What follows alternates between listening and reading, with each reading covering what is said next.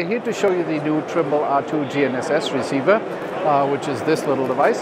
The R2 GNSS receiver is our first crossover receiver, which is meant for both the GIS as well as the survey market and workflows. A crossover receiver means, number one, the receiver itself is very flexible.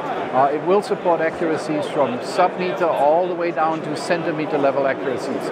Now, the centimeter level accuracy is typically used in server workflows. The sub-meter accuracy and the range underneath that is very new in GIS workflows, and what you're seeing is more and more high accuracy workflows in GIS applications. For example, if you are talking server workflows, a lot of these are stakeouts where you actually use the receiver on a pole, you go out there and you mark locations with very high accuracies. That is the perfect receiver for those types of applications. Also, if you've got buried assets and you need to document those locations with centimeter to decimeter level accuracy, that's where this device would be used. On the other side, on a GIS type application where you want to relocate those buried assets, you also need that accuracy. So if you go in with centimeter to decimeter level accuracies, you're always within 30 centimeters within a sub-foot range of the accuracies when you relocate those assets. I mentioned it's a crossover receiver between GIS and survey. On the survey side, a lot of times survey customers will set up their own infrastructure, they will set up a base station, and they will send correction signals from that base station using, for example, a UHF radio.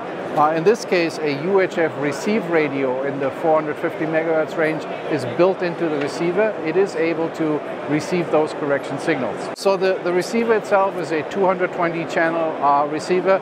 It supports multiple constellations, anything from GPS, GLONASS, Galileo, Beta, or QZSS. It supports multiple correction type signals, anything from L-band correction signals like S-BAS, or correction signals like RTX that we provide over L-band or over IP, and of course for the surveyor, correction signals over IP network connections like VRS and other NTRIP sources. Yes, you can take in real-time correction data, but you can also post-process in GIS workflows. So the device itself has two ways to connect to either the data collector or the controller. One is by using a USB interface.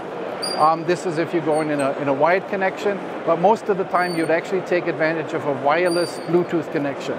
In this case, from the receiver, you just pair it with a host device. So in this case, what we've got on the pole is a survey controller, a TSC3, but you could also connect and pair this with a standard data collector, like a Nomad device, or you could even connect and pair this with a smartphone or tablet. So you're really flexible when it comes to using it with different devices. The R2 GNSS receiver is a really flexible device, and with those Bluetooth connections it will work with all sorts of devices, but also all sorts of different operating systems. Traditionally that would have been like a Windows operating system, a Windows embedded handheld operating system. It also supports Android OS, it supports iOS. And then on these different operating systems you would use different types of software.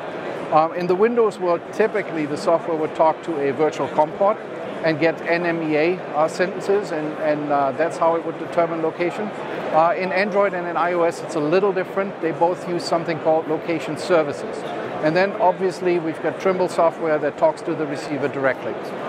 Besides Trimble software, like Trimble Access in the survey world, Teraflex in the GIS world, it will also work with third-party application software like in the Esri world, ArcPad. Those types of third-party applications are also supported. If you want to use, for example, the smartphone as a data collector, a mobile data collector, you can download in the iOS Apple Store, you can download the Teraflex mobile software suite. That is free. You download it for free.